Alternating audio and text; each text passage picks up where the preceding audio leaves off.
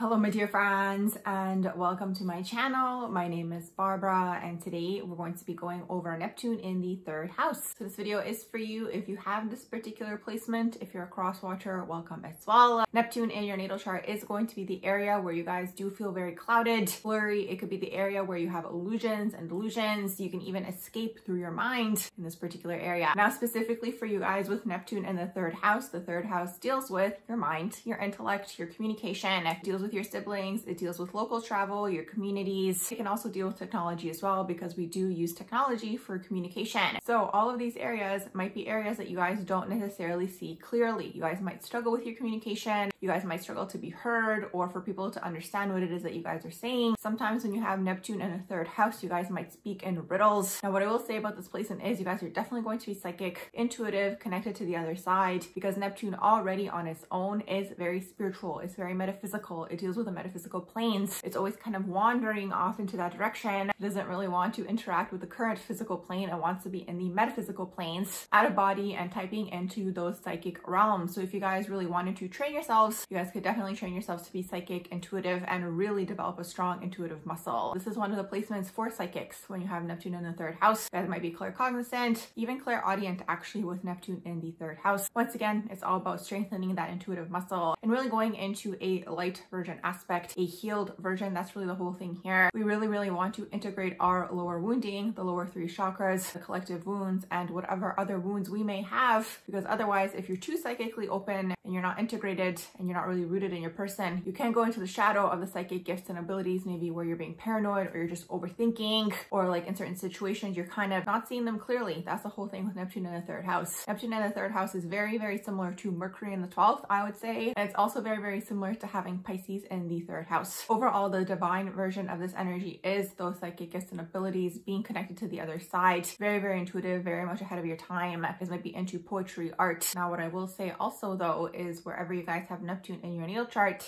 you guys might have to work a little bit harder to ground in that particular area. So for you guys, when you have Neptune in the third house, you might find yourselves escaping through the mind a lot of the time. When you guys don't want to be present in a situation or a conversation, boom, you escape through the mind. Sometimes when people see you out and about, you guys might not look like you're present. You guys might get told that maybe you guys look like you're in your own world a lot of the time because you are. For a person who has Neptune in the third house, the mind, the imagination, the other side, the other realms are way more colorful than whatever's going on down here. Honestly, when we look at the earth plane, it's very mundane. It's very much day to day. So the Neptune in the third house person, a lot of the time is going to be disconnecting from this and going into those higher planes and into those higher realms. So you guys might have to actively work at grounding because otherwise it might be a struggle for you guys to actually take your ideas. That's the whole thing here. You guys are going to have a lot of great ideas, a lot of great visions, art, dreams, poetry, anything that's romantic. It can be film, but it's like you could struggle to anchor it into this physical reality because you guys are spending a lot of time out of body or just thinking about it or envisioning it or imagining it. Keep in mind, okay, wherever you have Neptune in your natal chart, what I will say is if you guys master this particular area, you're manifesting left, right, and center. You think it and it happens. A lot of inner work actually has to take place for you guys to get to that point where you're thinking it and it actually happens. Otherwise, overall, there is a lag period on this earth plane, but you can increase the speed. Okay, you can shorten that lag period by being more grounded, by being more physically present. And what I always suggest for overall Neptunian energy, Piscean energy, 12th house energy is to basically figure out what that thing is that's like your guys' thing and focus on just that thing. So if your thing is poetry, focus on poetry, perfecting it, becoming very good at it, because then you're taking basically the Virgo energy. You're pulling from the oppositional energy of perfection, of perfecting your craft. Once you guys have that energy basically contained, the Neptunian energy contained, and it has a direction, this is how you guys become very fast at manifesting. That's what I would say is the divine version of this particular placement is you guys think something and it happens. You're manifesting left, right, and center. But at the same time, if you guys aren't there yet, at least the lag time is reduced. It's going to be a little bit shorter. Otherwise, if you're in the shadow of this, you're basically in your mind all the time, maybe even overthinking, maybe even not seeing things clearly in certain situations where you're going into the shadow of the crown, where maybe you guys might be going into paranoia. You really want to figure out a way to contain that energy and ground it into this physical plane, and maybe spending time being out in nature, by water, basically anything that grounds you guys back down. Figuring out what that thing is for you guys, you know, that basically helps you guys come back into your bodies, okay? Come back out of the mind, out of the crown chakra, out of that overthinking energy, and being physically present, whether that's hanging out with your friends, going on some kind of adventure, hiking. I mean, the world is your oyster. But this is what you guys are going to have to actively work at, because it's like Neptune escapes. That's the whole thing. So when you're escaping this particular area, you're escaping through the mind, you're escaping through the intellect. And it's like you guys need that time to get creative. Like this is how you guys get your creative ideas. But you don't want to fall into the shadow where it's like you're just doing this and you're escaping, and it's like you're too much in your crown chakra where it's like you've completely disconnected from the physical reality. So that's kind of the whole tricks of the trade with Neptunian energy. It's like the area that you have it in, yes, it's going to be blurry, or you might not see this area clearly, but if you learn to master that, you can basically take those psychic gifts, basically take whatever that particular house is for you guys as the third house, and basically figure out